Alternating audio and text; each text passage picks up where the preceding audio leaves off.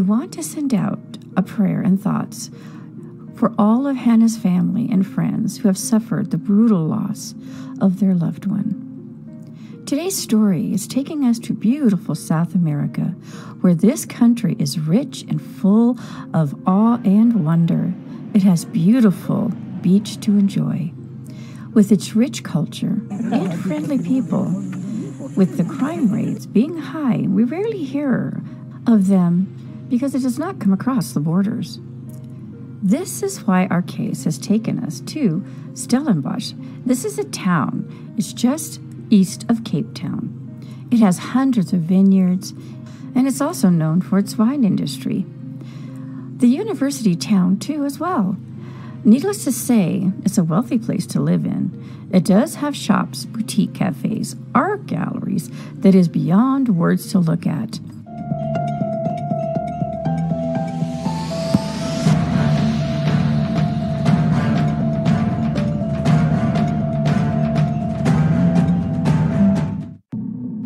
This is the home of Cornelius' family, one in particular. Her name is Hannah. She was born to William and Anna on February the 13th, 1996, who they loved very dearly.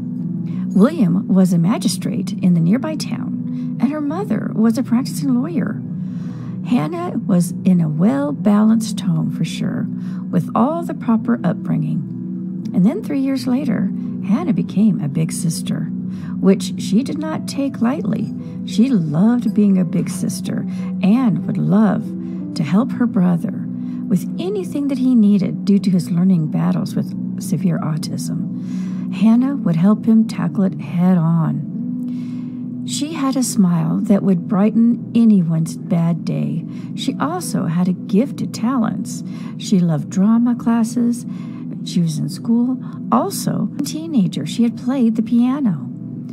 As Hannah started high school, she blossomed. She had many friends. By the time of graduation, she has excelled and had an average score of 85+%. Even though Hannah was very popular, that many liked her, and there was one person that she cared about, and that was her high school sweetheart. And his name is Fernando, who Hannah had adored. They had went to the prom together, but her father, like many fathers, he did not want to see his little girl grow up and move on. Well, she had grown up to be a beautiful woman. She always had her home roots to count on. Hannah was now 21 years old. She was a very kind person, smart and always hardworking. She was a carbon copy of her parents together. She had signed up for the university and got a bachelor's degree in humanities. She wanted to learn more about the world and that what it had to offer, its history, everything around her. She wanted to explore it. Then 2 months had gone in. Her life was on track, and she was ecstatic about it. In the summer of 2015, she had started her bachelor's degree at Stellenbosch University. She had taken it with such passion. She loved her studies. She had lived nearby at the Irene Ladies' Residence. She also needed to go back and forth to the university. Her loving grandmother, who was 90 years old, had a car that she had no longer wanted or even used, and she gifted it and handed it to Hannah. It was a blue and white Volkswagen City Golf.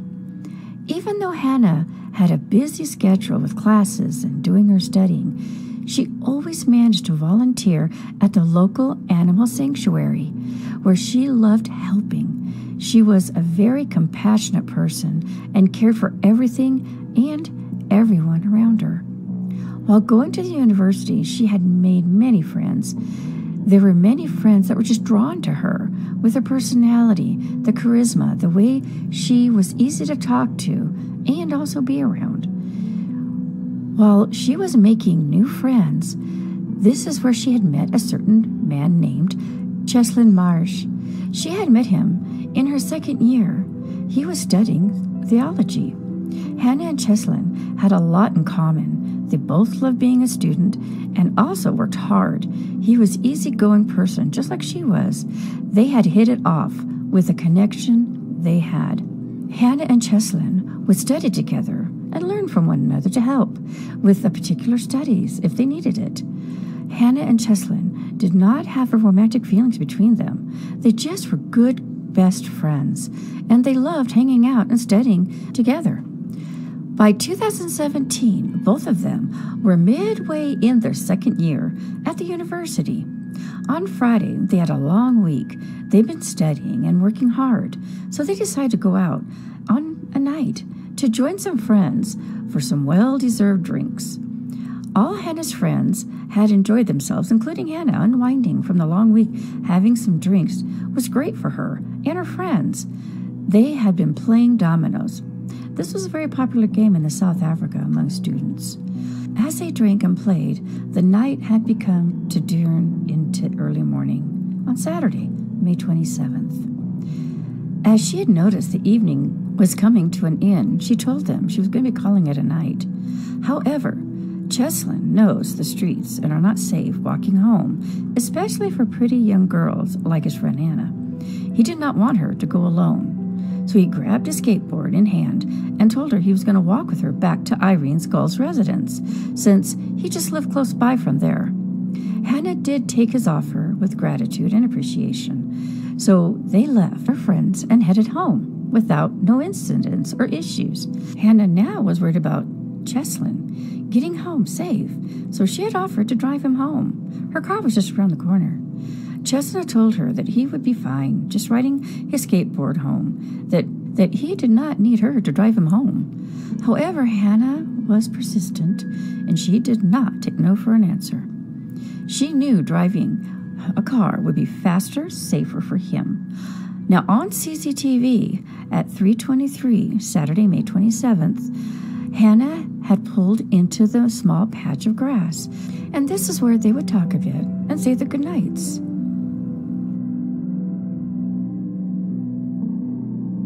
As they were talking, neither one of them had noticed and did not see 4 men walking along the road right by them. Without warning, they had no idea that these men were going to be going around and circling back to the car. These men were out trying to find new victims, and they found them. It was Hannah and Cheslin. They were their new targets.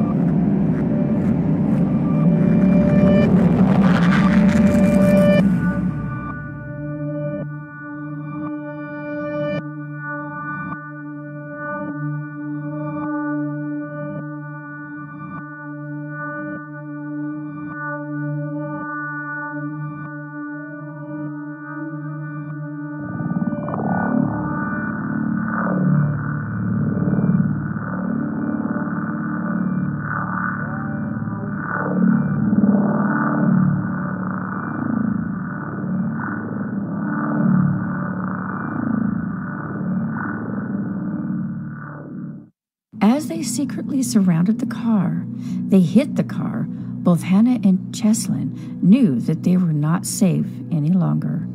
The passenger door was ripped open by one of the men, and they had a sharpened screwdriver, also a flipped knife, and they held it against their chests. They had forced their way into the car. Now, this had become a real carjacking, with Hannah and Cheslin caught in the middle. One of the 4 men, named Julius, left the situation. He is not involved any longer of the night's events of what happened. He was the one that was to stalk and get a car, and his job was done, so he was no longer needed. Hannah had been shoved between Vernon Whitboy and Geraldo Parsons in the front seat, while Cheslin was in the back with a man named Eben Neilkirk. They were on CCTV. You can see Hannah's car leaving the area at 3:40 a.m. I can only imagine the fear that Hannah and Cheslin must have felt at that particular moment. Now, after the footage that was caught on CCTV the car leaving the area. It would not be seen for over an hour. Then it was finally caught later on CCTV at 4:34 in the morning. It had went by a gas station just on the outskirts of Stellenbosch. Here you will see a figure of a cream-colored jacket in the passenger seat. As the men had drove around town on a dirt road, they had stopped the car and put Cheslin in the back trunk. But before they did that, they took everything that he had on him, even his coat and shoes. This night would get even worse for them both. It would be the night of horrors. Then a surveillance camera inside the gas station captures one of the carjackers named Vernon entering and going right over to the ATM. He was carrying a wallet, and this wallet was Cheslin's. He took the card and would try to withdraw the money out, and he used the pin that Cheslin had gave him. Vernon had tried many times to withdraw the money, but it did not work because Cheslin had told him the wrong pin number to use. This would be something he would be punished and regret at a later time in the night. As they drove, they headed to Cry Fountain. This is a neighboring town of Stellenbosch. Hannah, through this whole ordeal, she had remained calm and cooperative.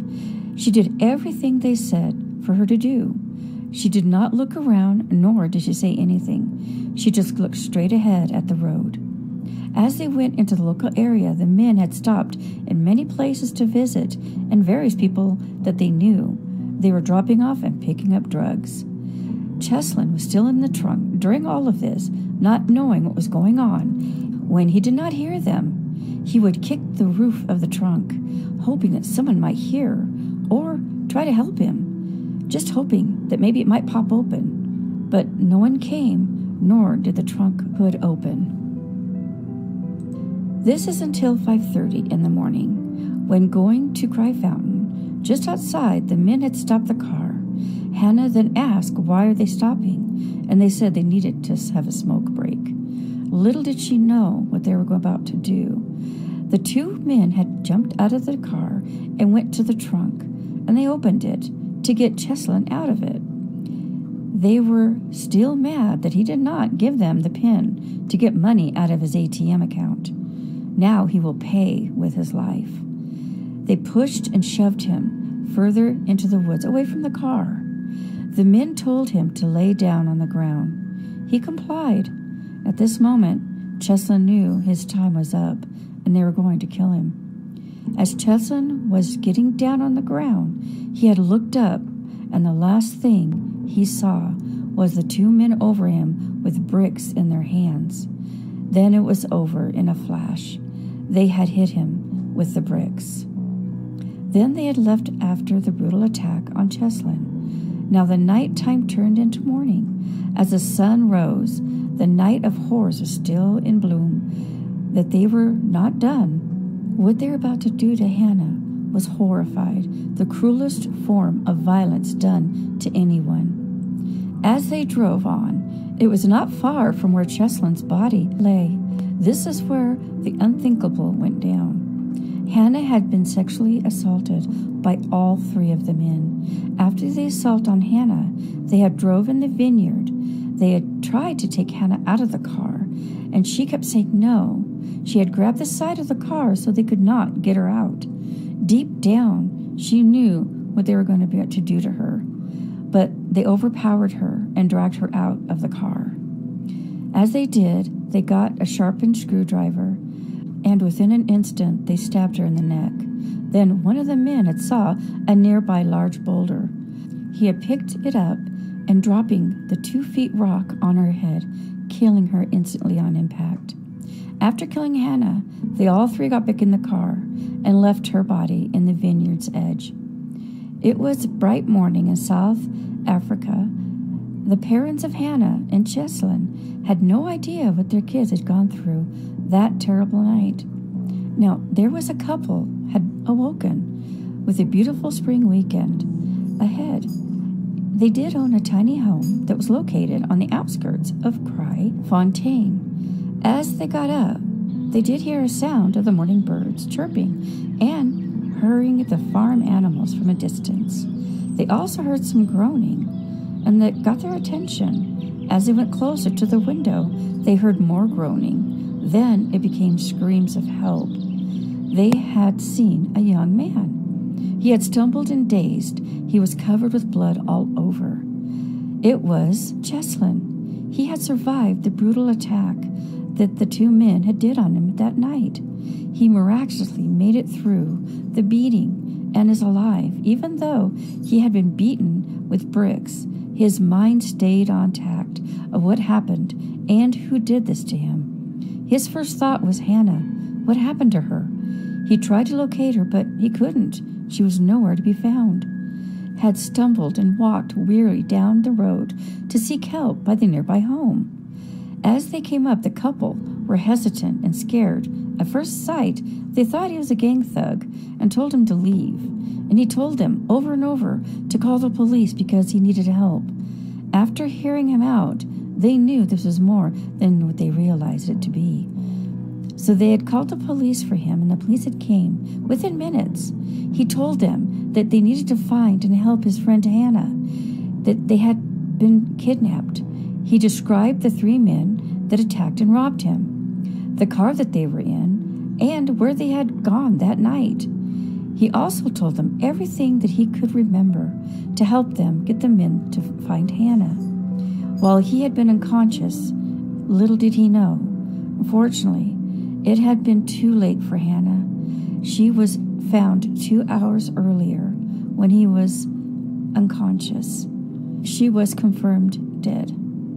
While the family and friends of Hannah and Cheslin were dealing with the grief of what happened to both of them, the police did not stop. They went out canvassing and looking for the assailants. They knew the car they were in and what color it was. They did keep an eye out for it while searching everywhere. It was not long before they did locate it throughout the morning because they were not done with the crime spree. The robbers, right after the assault on Cheslin and the rape and the murder of Hannah, they were around Cry Fontaine. They were seen chasing a woman down on her way to work. They had robbed her of her purse and her cell phone. Then later they attacked another woman around 1 p.m., but this time they kidnapped her. CCTV had captured the car driving near a gas station. It shows it pulling up. You can see the woman in the back of the car with Evan Van Neerkerk. He was with her. Then you can see Whitboy get out of the car and go into the store, and he's heading straight toward the ATM to draw out money that they wanted to withdraw $200. Their victim was unhurt, and she was dropped off safely on a rural road. Then they went to drop off Evan at his home. They had given him his share of the money. Then the two men went to pawn the car to random strangers. Unaware to them, the police had been alerted to their whereabouts the whole morning. Now the police were closing in on them as they were driving around. They were not realizing they were going to be caught. It was an undercover police car that had seen a car pass by. Then the second police car had joined the pursuit. The two men had tried to outrun them. They did not want to be caught. They had driven into a nearby private farm. CCTV shows them pulling into the private farm and innocent bystanders looking on to see what's happening. You can see the detective running on foot to catch them. And the men had come up on a blue gate. They could not go any further, so they abandoned the car. The two men had taken off and ran with their sprints and jumped over the river below. In the end, they could not escape from the officers. They were trapped.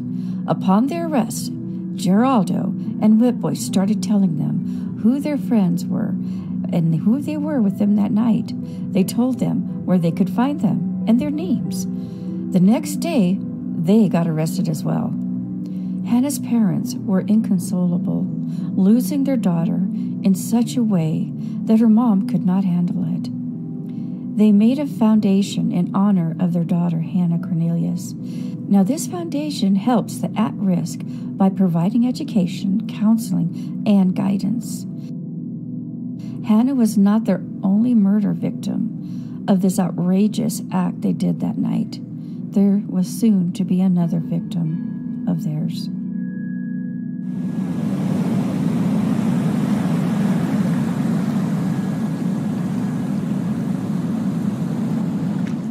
One year after Hannah's death, in 2018, Hannah's mother was found floating in South Africa Ocean.